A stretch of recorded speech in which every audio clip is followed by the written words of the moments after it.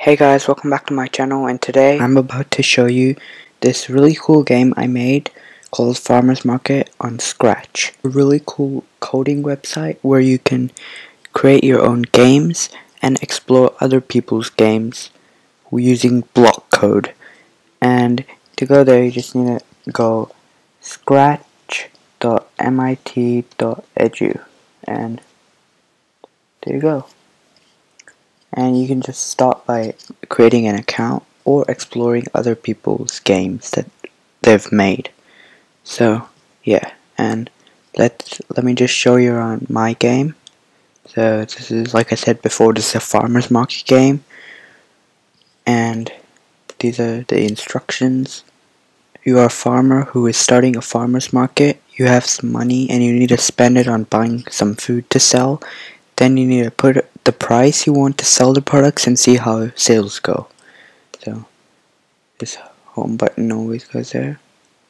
And let's hit play. You're a farmer and you currently have 100 coins, and you have to use the arrow keys to guide to the other farmer. Hello there. What would you like to buy? Hover over the items to see their prices. Click them to buy them. So like this apple is 3 coins per kilo. So if I click it, 3 coins go minus. So let's just buy some more. And some bread. And here, this is your inventory, which you can just click here and then your inventory pops. So you have 7 kilos of oranges, 1 kilo of apples, 7 kilos of bananas, 4 dozens of eggs, 4 liters milk, and 2 bread loaves. And now, let's just get one more of this, and here you can just go to the farmer's market. So this is the farmer's market, and then you have to use this to set how many price. These can't go more than 10, so yeah. You should put some reasonable prices. Banana price, apple 3, 4, and then when you're done you just hit done.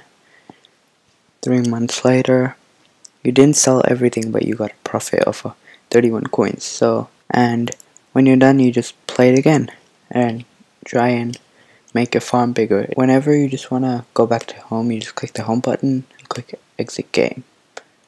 Yeah, so that's about it. That was my game.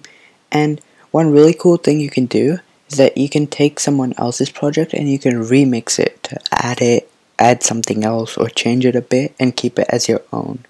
So that's a really cool feature of Scratch, and you can create more of your own games. And yeah, and play other people's game. I'll put a link for this game and just feel free to play it.